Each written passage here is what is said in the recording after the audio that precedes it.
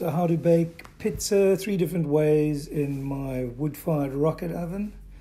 You can see over here I'm just lighting it up. Been prepping the dough. Generally when I make pizza dough, I make the dough the day before, and normally it's a sourdough, has a little bit of sweet potato in it, or I just use a traditional farmer's loaf dough.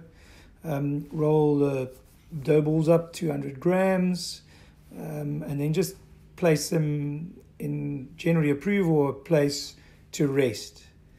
So then I prep my ingredients, make sure my fire is going fairly hot. In this video, as you notice, I'm using refractory bricks as a base in the oven. So that's what I normally do. And then really there are 3 ways you can do pizzas. The one is just straight on the bricks, which is actually my personally the favorite way. You get the most somehow flavor, and the dough really is lovely. So you just flatten your dough. You can use a rolling pin, or you can just use your hands to flatten it out into a circle. Put some nice mozzarella cheese and a bit of pecorino on, and you just throw it straight in onto the bricks. Normally about 5, maximum 8 minutes later, you take it out, and then just sprinkle a little bit of olive oil on, and either some oregano or parsley, and voila, off you go. And there's your pizza.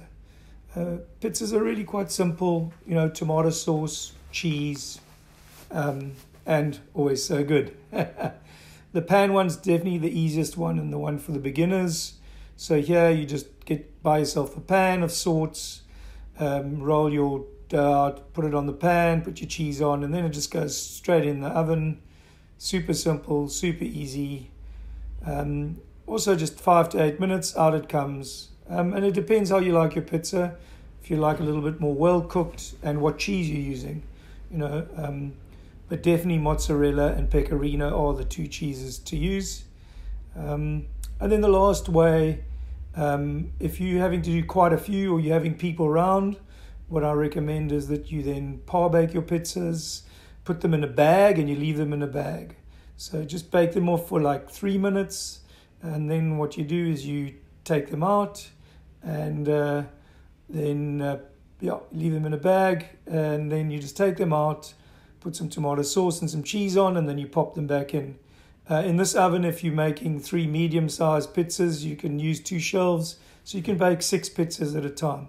Here's a little tip: if you have too many coals, you just use a little bit of iron bar, and create some more traction for the air to flow through.